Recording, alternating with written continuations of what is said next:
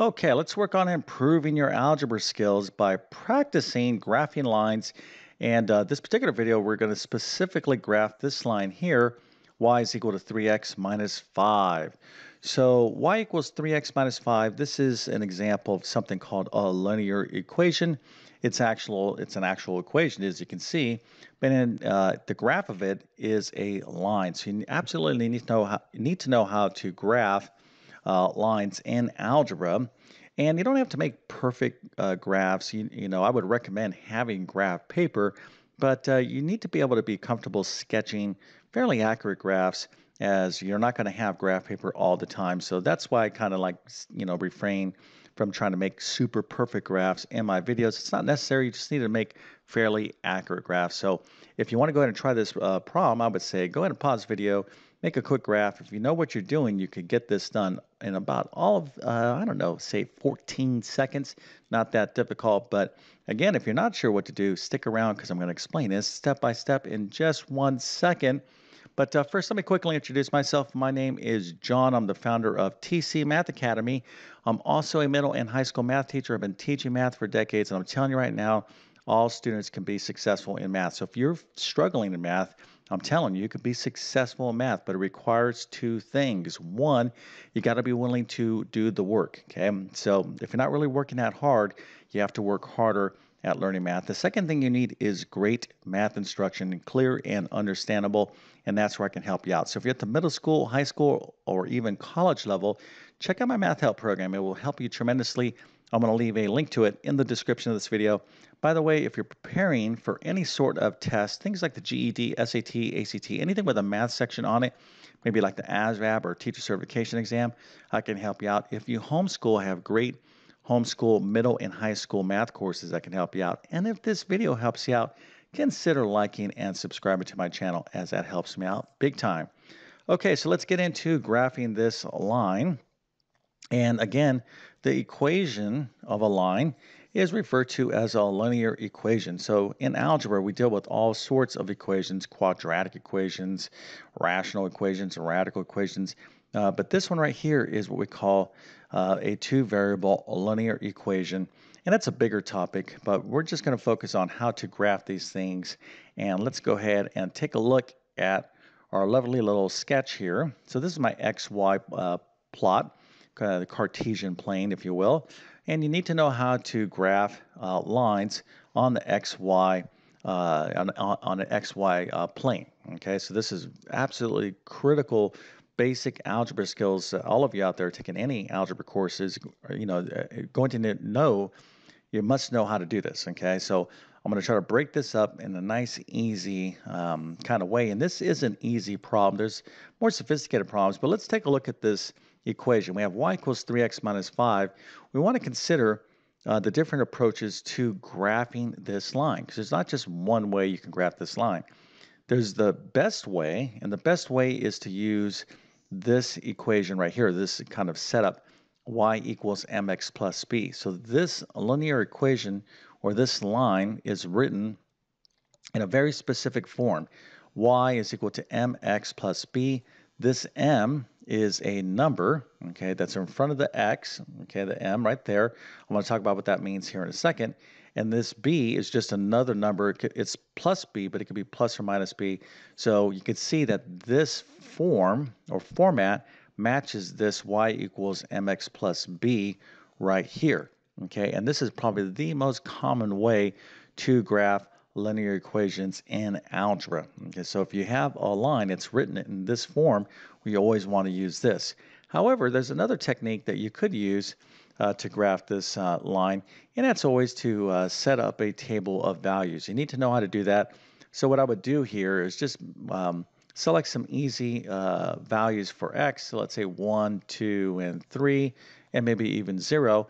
And so I would say, okay, I have these x values. I would plug in 1, for example, into x, figure out what y would be. So for example, if I plugged in 0 for x, y would be what? Negative 5, right? Because 3 times 0 is 0, so y is equal to negative 5. So 0, negative 5 is a point that's on this line. So I could do a whole bunch of points and then just kind of like plot those points and then connect the dots. So that's another approach to graphing any function in algebra. Okay, never forget about a table of values, because sometimes this is the only way you can construct a nice graph. But when we're dealing with linear equations, you need to really understand what kind of form this line is in. And by the way, let me just mention, sometimes you're going to have lines written in other forms, something like this, for example. This is a line written in what we call standard form. So the best way to graph this line, notice it's not in y equals mx plus b form, but this line right here, this linear equation, we can easily use the x and y intercepts. In other words, what points the x that this line travels to the x-axis and the y-axis. So I'm kind of deviating a little bit, because if you are focused on graphing the lines, you absolutely need to know these other things. Whoops, these other things as well. Okay, and if you need assistance in any of this beyond this video, let me give you a couple of quick recommendations. One, I have a ton of additional videos on my YouTube channel on this topic. The second thing is all my algebra courses, I thoroughly teach this. And then, by the way, if you need a pair of notes, I'm going to leave links to my math notes in the description of this video as well.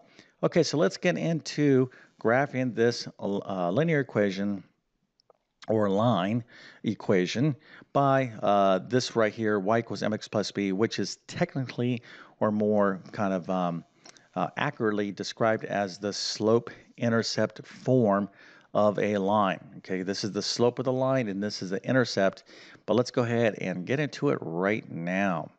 All right, so y equals 3x minus 5. Again, you can see it matches up with this y equals mx plus b. So this is the slope. Okay, so 3 in this particular problem is the slope, and then b is the intercept. So in this particular problem, -5 is the intercept. But what intercept? What are we talking about there?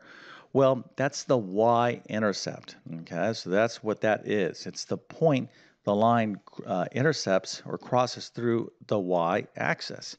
So let me just draw you out or write out a quick procedure for you here. So when you have a line in y equals mx plus b form, like we have right here, here is what you want to do. Okay, the first thing you're going to do is you're going to plot the y-intercept, which of course is the b. Okay, the second thing you're going to do is you're going to use the slope, okay, which is m, to, I would say, get to the second point. Okay, you're going to see what I mean here in a second. So you're going to plot your y-intercept, which is 1 point. Okay, that's on a line. And you can see I already have that plotted right now. Then you're going to use the slope. The slope is kind of like a driving directions. You're going to say, okay, from that first point, how do I get to a second point? The slope tells you how to do that. Okay, it's kind of, again, a set of driving directions to that second point.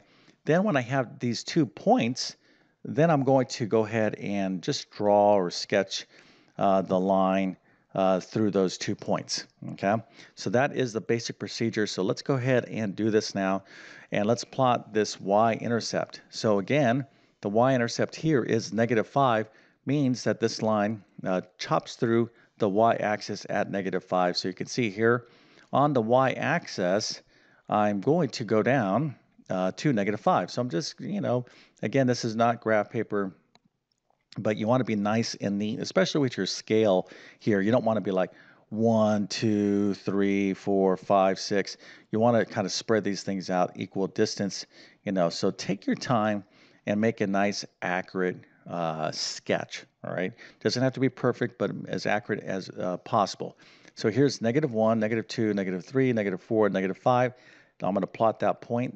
This is where this line, okay, when I graph it, is going to chop through the y-axis at this point. Okay, so that's my first point, my first location.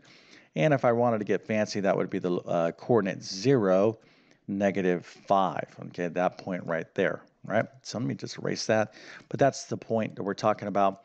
So that's step 1. Now, step 2 is we're going to use that slope to get to the second point. And this is where a lot of students get confused. This is where you get this kind of like, kind of look. You're like, oh, I get confused with this. And you need to practice this, but let's go ahead and walk through this nice and slow so you can do this every time. Okay, so our slope is 3. Okay, it's this number in front of the x, so our slope is 3. But you want to think about this in terms of a fraction. So how can I write 3 as a fraction? Well, you can write any number as a fraction by simply putting it over 1. Okay, so 3 over 1 is the same thing as 3. And you need to understand that the slope of a line is the rise over the run of a line. Okay, so in other words, this is the rise of a line. The run always goes to the right. Okay, you just need to know that here. Again, if you need more practice beyond this video, I have tons of extra help, but don't be, if this video is not enough, continue to learn and practice. This is super important. So the run of a line is always to the right. The rise is either up. Okay, so from this point, we're either going to go up and to the right, or you're going to go down and to the right. Okay, so now here, if you had a negative slope, if our slope was negative, for example, y equals negative 3x plus 7, okay, if our slope was negative, or this would indicate that we need to go down and to the right. Okay, so if you have a negative slope, you're going to go down and to the right. If it's a positive slope, you're going to go up and to the right. But just remember the run, which is this bottom number right here. Okay, so the run is the denominator, the rise is the numerator. Okay, so this is going to tell me right here, I'm going to run out, I'm going to go up 3, okay, and run over 1. Okay, so let me show you this now. Okay, so I know this is a little bit confusing, but just hang in there with me. So the rise over the run, what's my rise? It's a positive 3. So from this y-intercept point, I'm going to go up 3. That's what this slope is telling me. 1, 2, 3. Okay, I went up 3 right there. And then I'm going to go over to the right 1. Again, you're going to go up 3 and over to the right 1. So I'm going to go over to the right 1, and there is my second point right there. And if I want to be really careful about it, what coordinate would that be? Okay, well, it's 1 on the x-axis, and I'm down here 2, right? 1, negative 2, because this is negative 1, negative 2, because I went up 1, 2, 3, starting from negative 5, right? So sometimes you need to list those coordinates, but these are the 2 coordinates right there. Okay, so let me go ahead and erase this. And our last step is easy, and that is simply to just go ahead and sketch a nice little line through those 2 points, and you are done.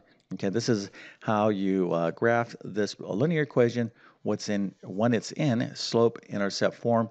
And you're going to have to practice this because there's all sorts of scenarios, things like this, y equals 2/3 x plus 1. You could have fractions in here. So this is a pretty easy problem. But hey, if you got this problem right, if you're like, yeah, Mr. YouTube Math Man, I already got this right. I knew what I was doing. Well, let me go ahead and give you a nice, lovely, happy face, an A plus 100%. Matter of fact, I'm going to give you a few stars. Now, I'm not going to tell you to take the rest of the year off because this is a pretty easy problem. There are more challenging problems, but hey, if you got this right and you know what you're doing, you definitely deserve a happy face for paying attention in your math class. Okay, but again, this is basic algebra. Okay, it definitely gets much more interesting than this, but let's make sure you get the fundamentals down. And graphing lines when they are in slope-intercept form is an absolute fundamental in algebra. Okay. All right, so if this video helped you out, again, don't forget to like and subscribe. I have a ton of additional videos on this topic in my various playlists on my YouTube channel. Of course, if you really, really want to thoroughly learn this, I would say if you're in pre-algebra, I teach us in pre-algebra, but this is really gets, much more comprehensive, and let's say in like an algebra 1. There's a lot to learn about linear equations, word problems, etc. in algebra 1 or algebra 2 or pre-calculus, whatever, college algebra. I have all those courses. All you have to do is just go to my math help program, which you can find by following the link in the description of this video.